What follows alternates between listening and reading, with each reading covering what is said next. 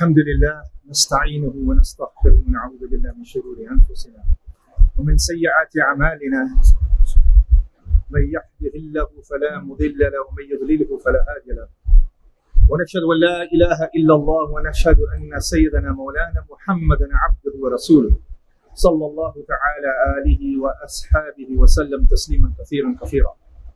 سبحانك لا علم لنا إلا ما علمتنا إنك أنت العليم الحكيم. رب اشرح لي صدري ويسر لي أمري واحلل عقدة من لساني يفقهوا قولي. Dear respected Shaykh, ulama, brothers, children, Assalamu alaikum wa rahmatullahi wa barakatuh.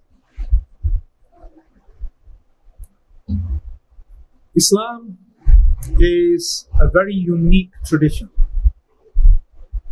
So whenever we talk about Islam, we talk about Islam as a faith, as a religion. But we sometimes fail to understand this essential and important uniqueness that Islam gives and involves itself in. And that is that Islam is a tradition. So the question arises, what do we mean by Islam being a tradition? A tradition, in essence, is a practice, a way a person lives their life. It requires them to behave in a certain way. It requires them to have certain priorities in their life.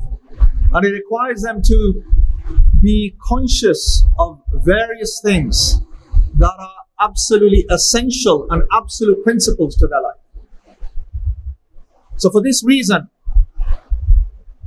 when we look at Islam, reality is, it is a way of life.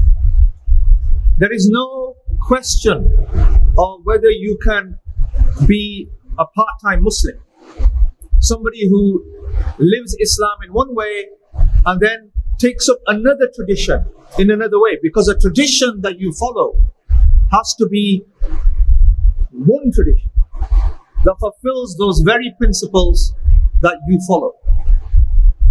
Now, why am I talking about Islam being a tradition?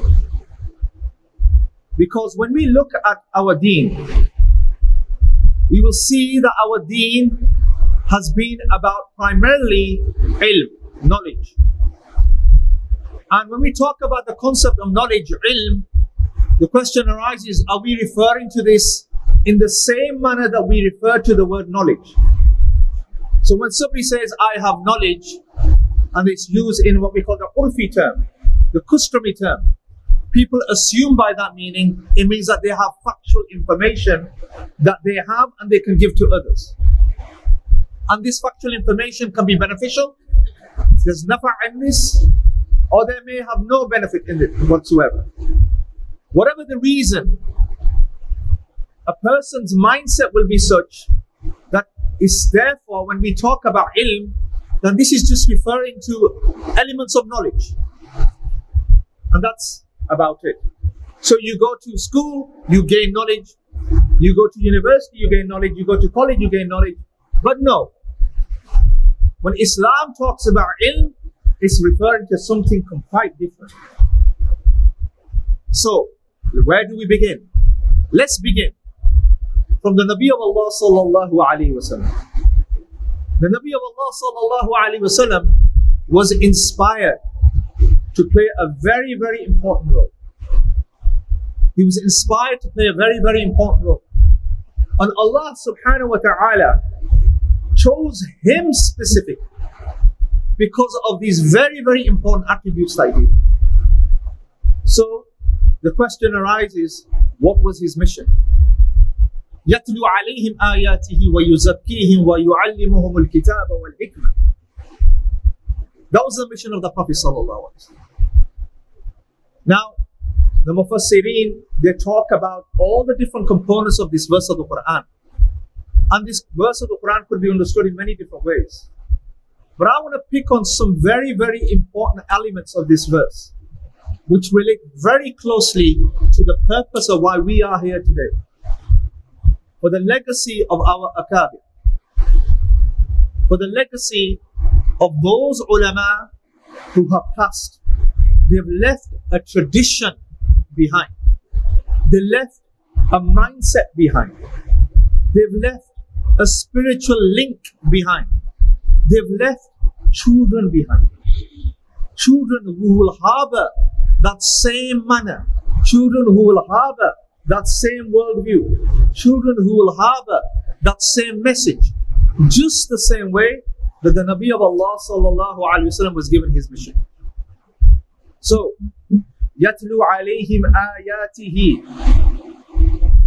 Allah says to the Prophet sallallahu alaihi wasallam in the Holy Quran, recite the ayat to the people, to the Sahaba radiallahu anhum. The question arises, ayat, are these the ayat of the Quran? Because you using the word of tilawa, yatlu alayhim ayati. Some mufassirun expand beyond that, and they say the ayat that we make reference to here is the Quran, but yet it goes beyond that, because there are certain ayat around us. There are many signs around us that are a testimony that there is only one deity, and that deity is Allah subhanahu wa ta'ala, the creator of everything, the master of everything, our Rabb. So on the basis of this, then this is the first element of message. Another very, very important thing to take from this is, why is it important that Allah subhanahu wa ta'ala has got the Nabi of Allah sallallahu alayhi wa sallam to recite the Quran to the Sahaba radiallahu anhum, whereas later on the concept of understanding the Quran and recognizing the importance of the Quran comes later. And the message in that is just the recitation of the Quran. Just the recitation of the Quran, to hear the Quran, to articulate the Quran on your tongue, has a very, very important role about your spiritual development. That's why when you recite the Quran, you are rewarded. Because all these incentives of reward are for our benefit. Allah subhanahu wa ta'ala is completely independent of us. We are dependent on Allah. So every kind of act that we do as part of our rituals, of our worship, is solely for our own personal benefit. So on the basis of this, when you recite the Quran, then remember, if your heart is connected to your recitation, then your heart will be connected to the kalam of Allah subhanahu wa ta'ala. And when your heart is connected to the kalam of Allah subhanahu wa ta'ala, then be sure that your heart will rejuvenate and will be something that will become a very important aspect of your future development. So the Quran's recitation plays a very important role. Then look, وَيُزَكِّيهِمْ. Allah says to the Prophet sallallahu alaihi wasallam, purify. So if you are reciting the Quran, so what's this element of purifying the people? How do you purify people? Do you wash them? Do you keep clean? Is this something that falls in the abwab of tahara, in the sense that it's about outwardly cleansing yourself? No. Yes, to some degree, but no. This is about cleaning your heart. This is about coming to such a state that your heart is cleansed from all those impurities, all those deities, all those idols that you have been worshipping, all those idols that you have succumbed to. Idols of wealth, idols of children. Your children can be your idol. You may compromise your deen on the basis of this.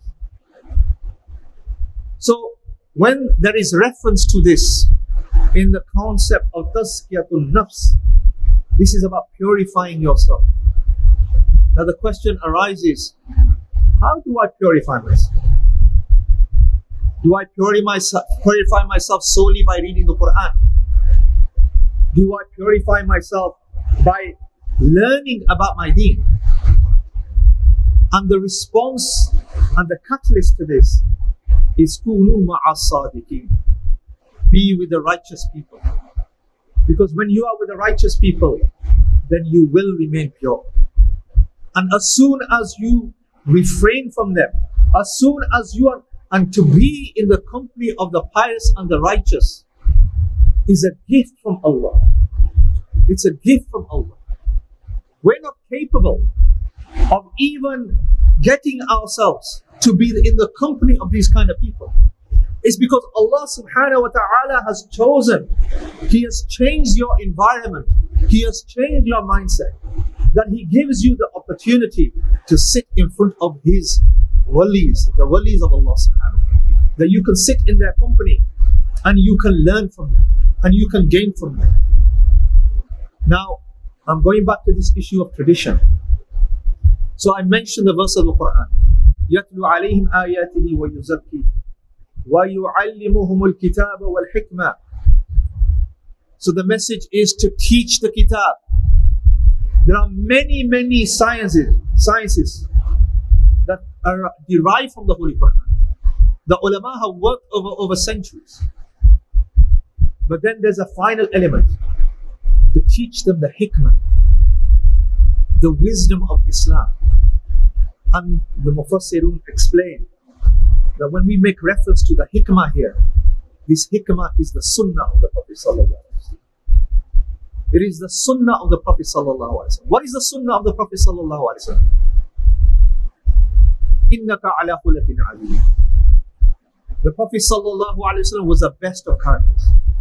His character was of perfection. لَقَدْ كَانَ لَكُمْ فِي رَسُولِ اللَّهِ أُسْوَةٌ حَسَنَةٌ. In the Prophet of Allah sallallahu alaihi wasallam, you will see the most perfect of characters. So Allah has brought to us the best of His creation. And that creation that we imitate, we follow. And remember, when you follow the Nabi of Allah sallallahu alaihi wasallam in terms of his actions, in terms of his character, embodying his etiquettes, then what you're doing is you are reforming. This is our reformation. This is how we become that objective of what our deen has taught us to become. So let me give you a little incident, just to demonstrate to you that the company, being in the company of people of this level of caliber, what kind of effect it can have on you. So let me raise the incidents of, for example, Hanzala, Hazrat Hanzala radiallahu anhu. Hanzala radiallahu anhu narrates a hadith where he says that I passed Abu Bakr radiallahu anhu. And Abu Bakr radiallahu anhu asked, كيف أنت يا Hanzala? How are you, Hanzala? And look at the response that Hanzala gave. نافق Hanzala. Nafaqa Hanzala. Hanzala is a hypocrite. Hanzala has become a hypocrite. Now this is a close Sahabi of the Prophet sallallahu alaihi wasallam. When Abu Bakr radiallahu anhu said, Ma taqul, what are you saying? What do you mean by this? And then he explained. And listen to this very carefully. He explained, when I am with the Nabi of Allah sallallahu alaihi wasallam, and he mentions to us Jahannam and Jannah, it is as if we are seeing it there in front of us. When he talks to us about Jannah and Jahannam, it is like there it is in front of us. We become so engrossed, we become so fearful, we become so enhanced. But then when we return home, when we go home and we go back to our wives, we go back to our children, we go back to our work, we forget this. We forget this. This is a sign of hypocrisy. Nafaqa Hanzala. This is a sign of hypocrisy. Hanzala has become a hypocrite. When Abu Bakr radiallahu anhu was, what kind of ta'rif can I give? He was so close to the Nabi of Allah sallallahu alaihi wasallam. And his response wasn't, what are you talking about? But he turned to him and said, because he felt that also. These were symptoms that he clearly identified with. So he responded by saying, I am the same. I feel the same way. So both of them came to the Prophet sallallahu alaihi wasallam, and they explained this to the Nabi of Allah. And Hanzala radiallahu anhu explained to the Nabi of Allah sallallahu alaihi wasallam, Rafaqat Hanzala, that the Hanzala has become a hypocrite. The Prophet sallallahu alaihi wasallam asked, why are you saying this? Why are you saying such a thing? He explained, Ya Rasulullah, when we are in your company, when we sit at your feet, and you talk to us about Jannah and Jahannam, we can see Jannah and Jahannam. We can see Jannah and Jahannam. And when we return to our families, we forget. The Prophet sallallahu alaihi wasallam responded. And look at the response he did. If you were to stay in my company, if you were to be in my company and remain in my company, and you were to remember my dhikr, لَصَاحَفَتْكُمْ مَلَائِكَةٌ, then the angels would descend and they would do masahafa. They would shake your hands even while you are on your beds or on the road. Because the company of the Nabi of Allah sallallahu alaihi wasallam, this wasn't about what the Prophet sallallahu alaihi wasallam was saying. It was just to sit in the company of the Prophet sallallahu alaihi wasallam. And this is a very, very important aspect of our deen. Our tradition is that we sit in front of the pious. Our tradition is that we sit in their company. And today, inshallah, that's exactly what we will be doing. We will be learning about Hazrat Yusuf Mutalasa, rahmatullah alayhi. May Allah place noor and barakah in his grave. And how his legacy was such that from his shuyukh, this approach, this tradition, not only of ilm, but also of the tradition of etiquette, of mannerisms, of a worldview that has been carried down from generation to generation to him, and then he has embodied that through all his students. And inshallah today we will hear from his students, and I want you to listen to it attentively, because what you will be doing is you will be hearing accounts of Hazrat, how his character changed the lives, changed the hearts of people. So just like Hanzala radiallahu anhu mentioned of the Nabi of Allah sallallahu alaihi wasallam, how they were impacted, how they felt so different when they were in his company and when they were away from him. In a similar way, we will see that our akabir, as they have left us, then the only thing we have is their memories to learn from.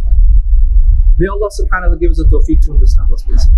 May Allah subhanahu wa ta'ala inculcate this essence of the true tradition of our deen in our hearts, so that we can truly see the world for what it really is. This dunya is nothing but deception. And if you want to truly know what the reality of this dunya is, then sit, kunu ma'a sadiqeen, be there with the righteous. Subhana rabbika rabbil izzati amma yasifun wa salamun ala mursaleen walhamdulillah.